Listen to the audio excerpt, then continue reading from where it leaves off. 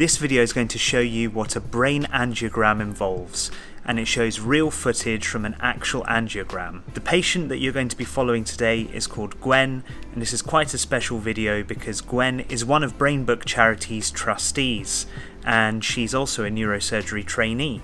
So she's going to take you through her angiogram. Dr. Rennie is the interventional neuroradiologist carrying out the procedure. So without further ado, let's get into it.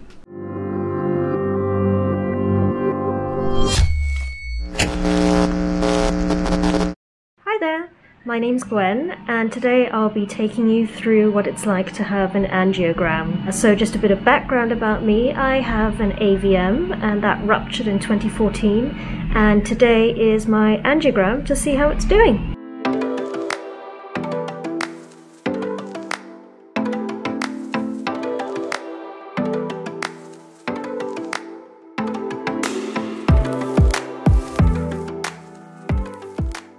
So Gwen is having a brain angiogram performed at our hospital in the radiology department by Dr. Rennie, who's a consultant neurointerventionalist.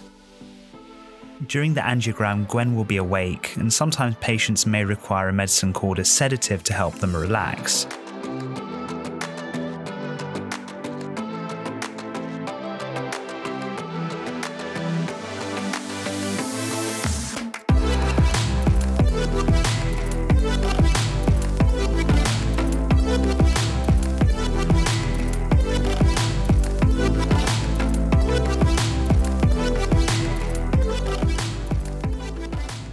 Gwen's going to be lying on an X-ray table, and a small cut will be made over one of the arteries in the groin.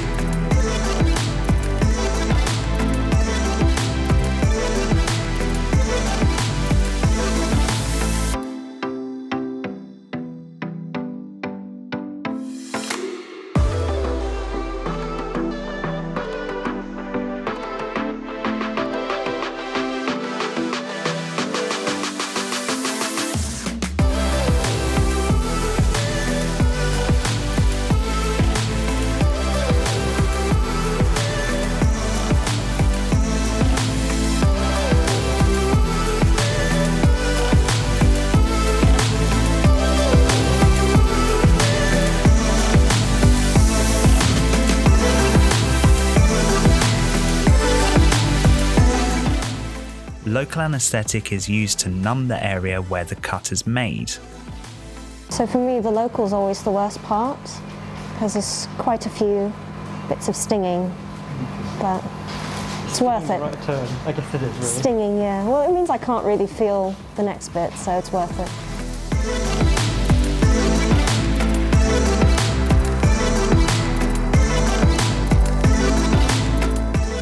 A really thin, flexible tube, which is called a catheter, is inserted into the artery.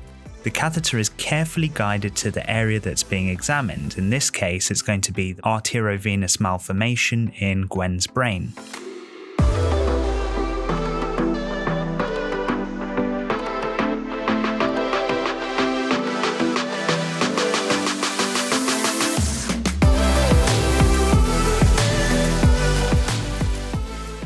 Once the catheter is in the correct place, Dr. Rennie will be injecting a dye, which is technically called a contrast medium, and that's injected into the catheter. A series of X-rays are taken as the dye flows through the blood vessels that are supplying the AVM.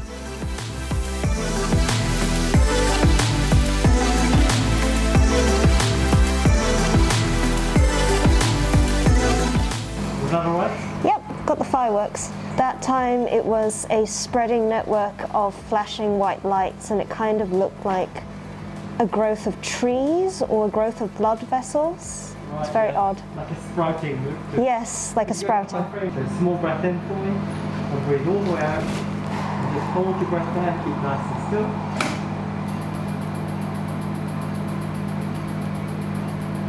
Keep still. Well done. And breathe away. And come back to straight cheek, please. Same again, same light show or different light show? IR plate is in front of my face. Breathe away, well done. Oh wow, that one was like a lightning storm. Really? Yeah. More prominent on the right for some reason. Probably because you're in my right side. Yeah. It was like, yeah, lightning storm.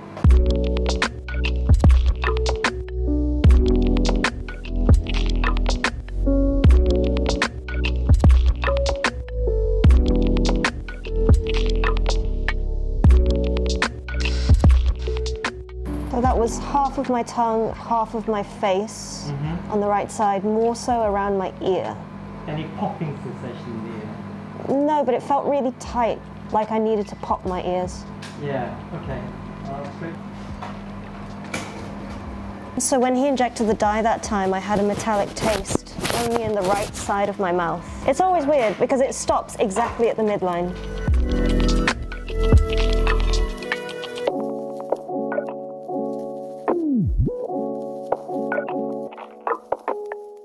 So the contrast always makes you feel like you're wetting yourself.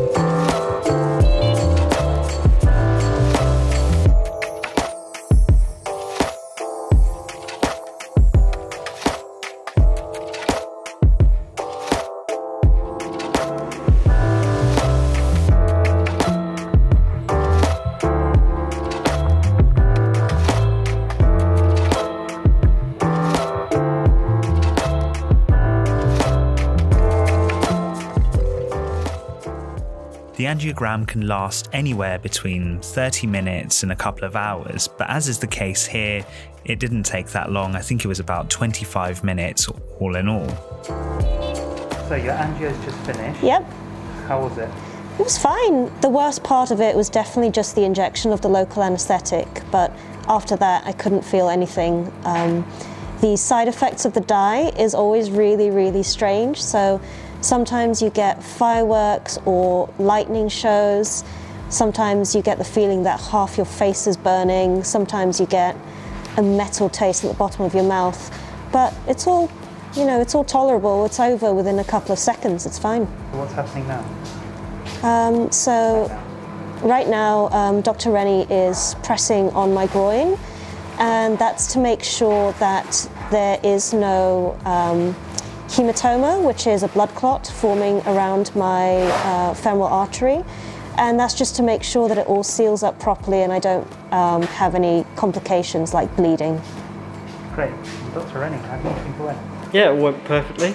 So I'll be pressing here for about 10 minutes to ensure, just as Gwen was saying, that it will all heal up and there won't be any bleeding from around the artery or blood clots that might form around the artery. But yeah, it all went well. She's a model patient for doing an angiogram on. She kept beautifully still when we took the pictures and tolerated the more uncomfortable of the procedures very quickly and very, very well indeed. It's because I'm a veteran. Usually patients will have to lie flat afterwards for about 4 hours, and that's just to make sure that the healing of the artery that the catheter was inserted into isn't disrupted. And then after that, as long as everything went well and there are no complications, patients can usually go home a few hours after that. Cerebral angiograms are generally safe and painless procedures, but for a few days or weeks afterwards, it's quite common to have some bruising, soreness, or a very little lump or collection of blood near where the cut was made. There is, of course, a very small risk of more serious complications, such as an allergic reaction to the dye or a stroke as a result. but that's really uncommon, and your radiologist will talk through these risks and complications with you before you undertake the angiography.